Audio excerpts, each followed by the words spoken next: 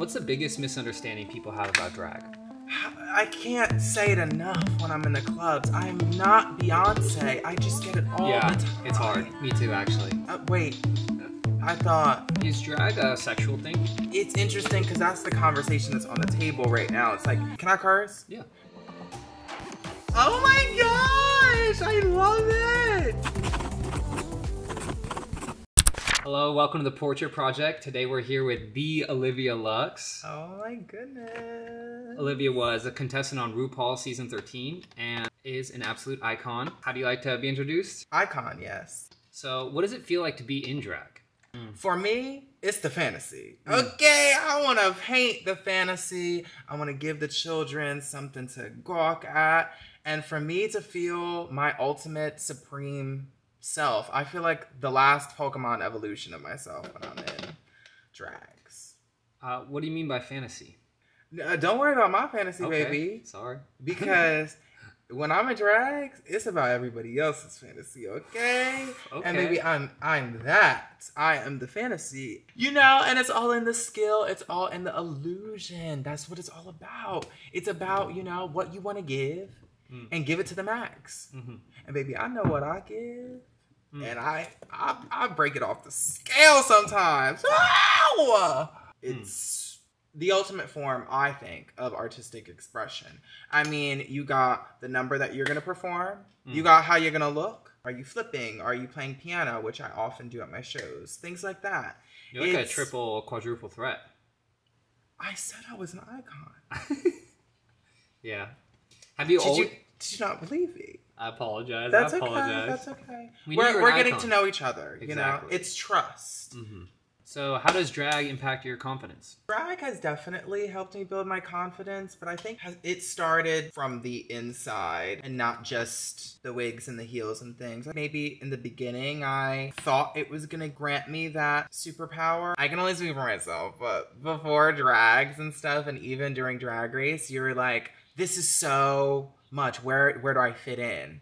And then you start to find your piece of land within it all, and you start to cultivate it and grow and build your own. And child, flowers are blooming outside on the front porch. You know what I mean? It gives that energy. Like, even out of drags, and Rue says it sometimes, you should know that as a drag queen and drag artist that you have the same power accessible to you when you're in drag as when you're out of drags. So when I'm out in everyday life, not looking, you know, as fabulous as I, you know, present when I'm in drag. You're not in your final form. When I'm not in my final form, it low-key gives that final form is like still in there, illuminating on the inside. And even though you might not see it, it's still there. And that's important. What's the biggest misunderstanding people have about drag? Well, for one thing, I can't say it enough when I'm in the clubs. I am not Beyonce. I just get it all the time. It's hard. Me too, actually. Oh my good. Yes. Wait.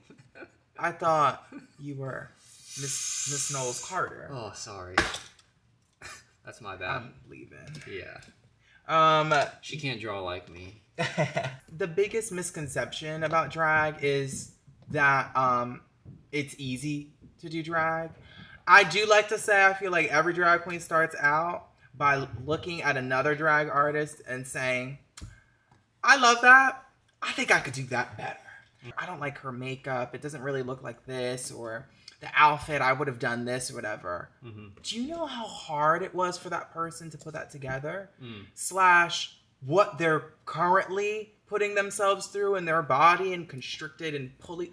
Do you know how many pulleys and strings there are? I really don't, actually. Oh my goodness. So I feel like that's the misconception. It's like, you're just, you know, being fabulous. You put on some lip gloss and a wig. It takes hours and hours of preparation, and then like thousands of hours of learning and craftspersonship.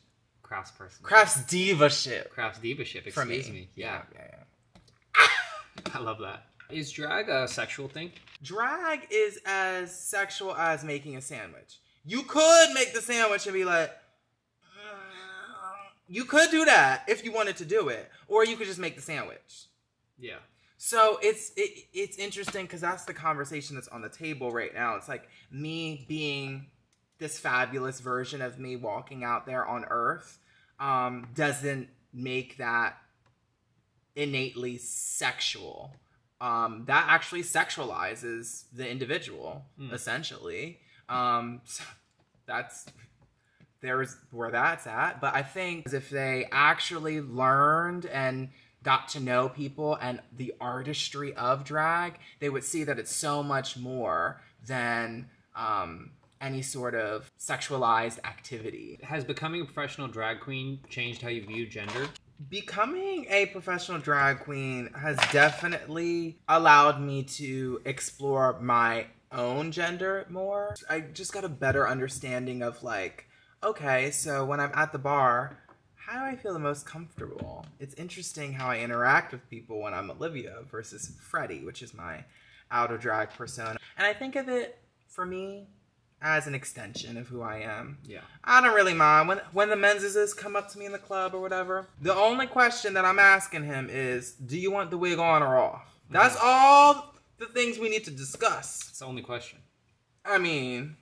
Can you tell me about your weight loss journey? My weight. Now, I know typically they say you should never ask a lady her weight. But good for you, because I ain't a lady. My weight has been here, there, and everywhere. When I was younger, I like to call it former big kid. Because sometimes I have former big kid tendencies. Going for that second, third plate when I'm already, full type of thing. A dessert every day. I mean, you have to have a dessert after dinner. You gotta have a special treat. I mean... Before dinner, even. I mean, okay. Maybe dinner's dessert. Honestly, no, for real. You don't understand. But I am deep diving into, my thoughts on my body and drag. When you think about it, it's illusion, right? And a lot of times in drag, you corset or pad, which is deducting and adding in certain places of your body. So it even adds on more to body dysmorphia if you already got it, which I do. You know what I mean? Which is okay and cool, but I've grown to love and accept who I am and my body. And I think Olivia has really helped in that journey for me. Yeah, I guess it's interesting, like, even the concept of being really into makeup, there is a level of, like, changing your appearance. But it's like, oh, you're changing yourself, right? And it's good as a form of self-expression, but unless it's based on this idea that you need to be changed because you're not good enough. You know what I mean? Yeah, I totally get you. There is a level of, like, altering oneself to present and drag and all of that. But then you also think about it and you're like, I kind of do that in my everyday.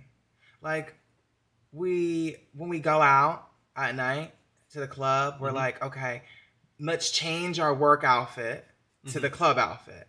That's a form of expressing yourself and modifying it, right? So it's like, honestly, live your fantasy, live your own life, do your own shit. Honestly, can I curse? Yeah. Do your own shit, bitch. Do you. Express how you want to express, because that's ultimately going to help you out in the long run to be your full, authentic, true self. And we all want that. And everyone deserves that. Yeah.